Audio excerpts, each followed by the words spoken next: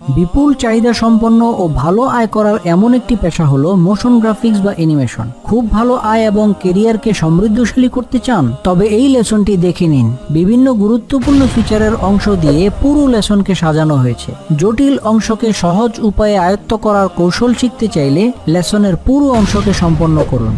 Subscribe করুন হালাল IT tutor চ্যানেলটি এবং বেল আইকন চেপে রাখুন নতুন ভিডিওর খবর পেতে। মেহেরবানি করে ইসলামের নিষিদ্ধ কাজে গ্রাফিক্সকে ব্যবহার করবেন না।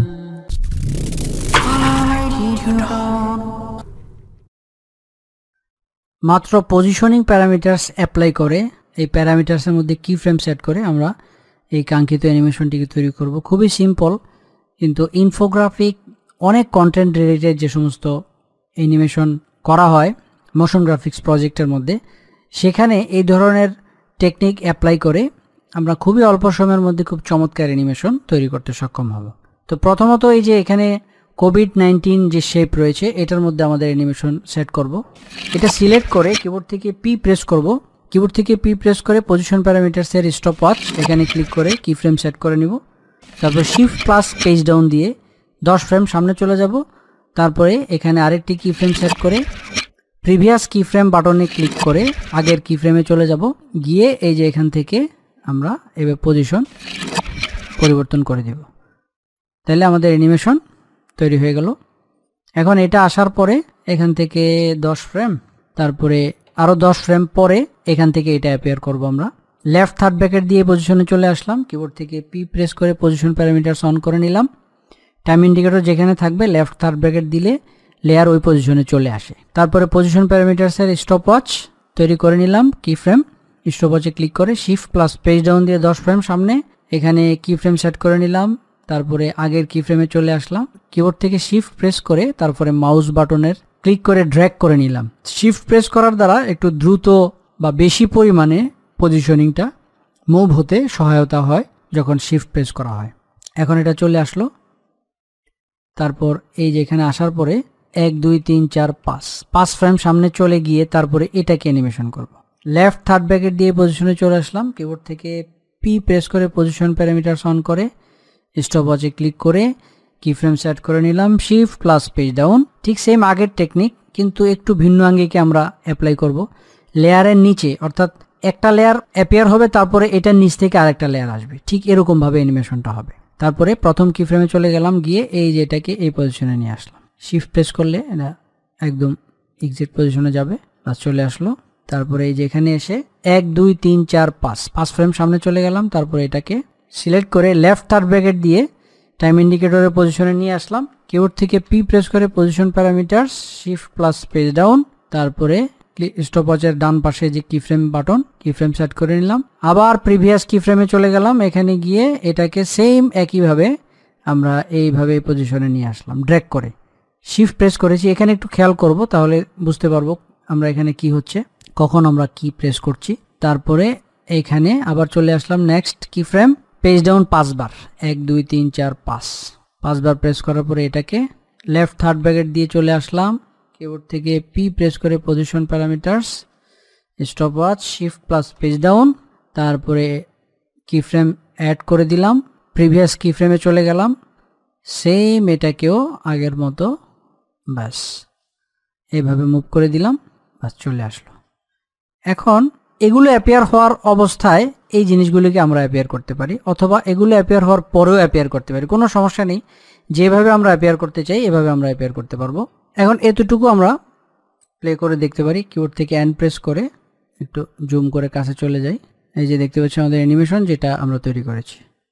হ্যাঁ, এখন এগুলো অ্যাপিয়ার হওয়ার পরেও আমরা অ্যাপিয়ার করতে পারি।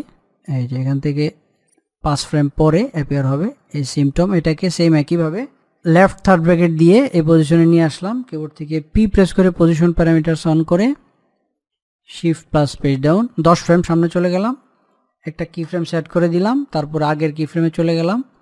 তারপরে এটাকে শিফট প্রেস করে মাউস বাটনের ক্লিক ড্র্যাগের মাধ্যমে পজিশন সেট করে দিলাম। এখন এটা অ্যাপিয়ার হওয়ার পরে এরপরে এই যে কফ এটাকে অ্যাপিয়ার করব সেম একইভাবে 5 ফ্রেম সামনে গিয়ে তারপর অ্যাপিয়ার করতে পারি। 1 2 3 4 5 ফ্রেম সামনে চলে গেলাম। পেজ ডাউন প্রেস করে তারপরে এই যে এই লেয়ারকে সিলেক্ট করে লেফট থার্ড ব্র্যাকেট দিয়ে পজিশনে নিয়ে আসলাম। কিবোর্ড থেকে পি প্রেস করে position parameters, stop watch, shift plus page down, 10 frame সামনে চলে গেলাম, কি ফ্রেম অ্যাড করে দিলাম, আগের কি ফ্রেমে চলে আসলাম, তারপরে এইভাবে ড্র্যাগ করে বাম পাশে চলে আসলাম। এখন আবার চলে আসলো সেম একইভাবে 5 ফ্রেম সামনে চলে যাব, 1 2 3 4 5 ফ্রেম সামনে চলে গেলাম। এখন এই লেয়ারকে সিলেক্ট করে লেফট থার্ড ব্র্যাকেট দিয়ে এই পজিশনে নিয়ে আসলাম। তারপর কিবোর্ড থেকে পি প্রেস করে position parameters, stop watch, shift plus page down, তারপরে কি ফ্রেম অ্যাড করলাম, প্রিভিয়াস কি ফ্রেমে চলে গেলাম, তারপর এটাকে এই পজিশনে নিয়ে আসলাম। তারপরে নেক্সট যে কি ফ্রেম এখানে চলে গেলাম, 1 2 3 4 5 ফ্রেম সামনে গিয়ে এটাকে সিলেক্ট করে তারপরে লেফট থার্ড ব্র্যাকেট দিয়ে এই পজিশনে চলে আসলাম। তারপরে এখান থেকে পজিশন প্যারামিটারস, স্টপ ওয়াচ, তারপরে 10 ফ্রেম সামনে, তারপরে প্রিভিয়াস আসলাম, তারপরে এটাকে সেম একইভাবে অ্যাপিয়ার করে দিলাম। এখানে একটা জিনিস খেয়াল করব, আমাদের এই যে ইলাস্ট্রেটরের যে ফাইল রয়েছে, এই ইলাস্ট্রেটরের ফাইলের মধ্যে অথবা অন্য ফাইল যদি হয়, এই প্রত্যেকটি লেয়ারের যেহেতু এই লেয়ারের নিচ থেকে এই লেয়ারটা আসবে, যার কারণে উপরে এই লেয়ারটা থাকবে, তারপরে নিচে এই লেয়ার থাকবে। এইভাবে সিরিয়ালি প্রত্যেকটা লেয়ারের নিচে এগুলোকে অ্যাডজাস্ট করে দিব। যদি কোনো প্রজেক্টে অ্যাডজাস্টমেন্ট না থাকে তাহলে উপরের লেয়ারের নিচের লেয়ারে যদি এগুলো রাখি তাহলে অ্যাপিয়ার অবস্থায় এরকমভাবে অ্যাপিয়ার হবে। এই প্রজেক্টও ইলাস্ট্রেটরের প্রজেক্টটা যখন ওপেন করা হবে, ওপেন করার পরেও সেম একইভাবে যখন এখানে যেরকম দেখতে পাচ্ছি এরকম অ্যাডজাস্ট করা হবে, তখন উপরের লেয়ারের সাথে নিচের লেয়ারের অ্যাডজাস্টমেন্ট মেনটেন করে অ্যানিমেশনটাকে তৈরি করব। কারণ এই লেয়ারকে যদি উপরে উঠিয়ে দিই তাহলে উপর থেকে এটা অ্যাপিয়ার হবে, এরকম করা যাবে না। যেহেতু নিচ থেকে আসবে তো সিরিয়ালি একটার পর একটা নিচে নিচে সিরিয়ালি অ্যাডজাস্ট করলেই এরকম অ্যানিমেশন তৈরি হবে। ব্যাস হয়ে গেল। তারপরে এই যে এখান থেকে এটাকে অ্যাপিয়ার করব, লেফট থার্ড ব্র্যাকেট, কিবোর্ড থেকে পি প্রেস করলাম, পজিশন প্যারামিটারস, 10 ফ্রেম সামনে চলে গেলাম, কি ফ্রেম অ্যাড করলাম, তারপরে প্রথম কি ফ্রেমে গিয়ে এটা ডান পাশে নিয়ে যাই, এটা একদম এক্স্যাক্টলি ডান পাশে নিয়ে গেলাম।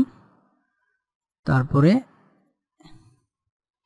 1 2 3 4 5 ফ্রেম সামনে চলে গেলাম, এটাকেও সেম একইভাবে লেফট থার্ড ব্র্যাকেট দিয়ে পজিশনে চলে আসলাম, পি প্রেস করে position প্যারামিটারসে stop watch, shift plus page down, 10 frame সামনে, কি ফ্রেম অ্যাড করলাম, প্রিভিয়াস কি ফ্রেমে চলে গেলাম, তারপরে এটাকে এভাবে মুভ করে ডান পাশে নিয়ে গেলাম। সেম একইভাবে নেক্সট কি ফ্রেমে গেলাম, তারপরে 1 2 3 4 5 ফ্রেম সামনে গিয়ে তারপরে এই লেয়ারকে সিলেক্ট করে লেফট থার্ড ব্র্যাকেট, কিবোর্ড থেকে পি প্রেস করে position parameters, stop watch, shift plus page down, কি ফ্রেম অ্যাড করলাম, আগের কি ফ্রেমে চলে আসলাম, আবার সেম একইভাবে ডান দিকে চলে গেলাম, নেক্সট কি ফ্রেমে চলে গেলাম, তারপরে 1 2 3 4 5 ফ্রেম সামনে গিয়ে এটাকে সিলেক্ট করে লেফট থার্ড ব্র্যাকেট, কিবোর্ড থেকে পি প্রেস করে পজিশন প্যারামিটারস, স্টপ ওয়াচে ক্লিক করে কি ফ্রেম অ্যাড করলাম, শিফট প্লাস পেজ ডাউন দিয়ে 10 ফ্রেম সামনে গিয়ে কি ফ্রেম অ্যাড করে নিলাম, আগের কি ফ্রেমে গিয়ে এটাকে আমরা নিচের দিকে নিয়ে যাই।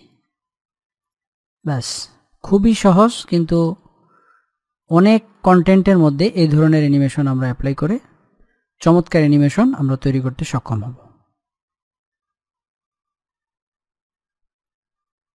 দেখতে পাচ্ছি আমাদের ইফেক্ট যেটা আমরা তৈরি করলাম।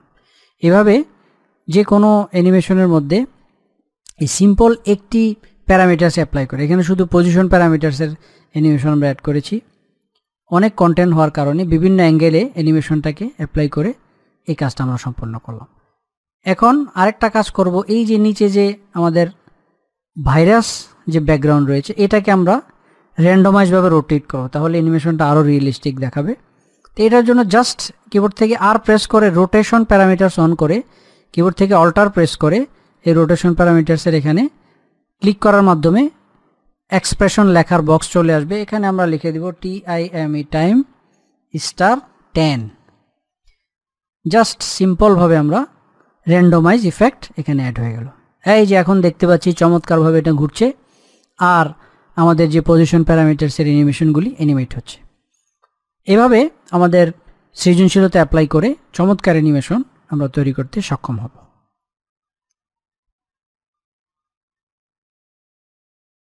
আজকের লেসনটি এই পর্যন্তই ছিল। আশা করছি সকলের কাছেই লেসনটি ভালো লেগেছে। এই লেসন থেকে আপনি কি শিখতে পেরেছেন এবং আরো কোনো মতামত থাকলে অবশ্যই আপনার মূল্যবান মন্তব্য কমেন্টস করে জানিয়ে দিন। আর লাইক, শেয়ার এবং অবশ্যই সাবস্ক্রাইব করবেন। তাহলে আজ এ পর্যন্তই। ইনশাআল্লাহ পরের ভিডিওতে আবার দেখা হবে। সে পর্যন্ত সকলে ভালো থাকুন।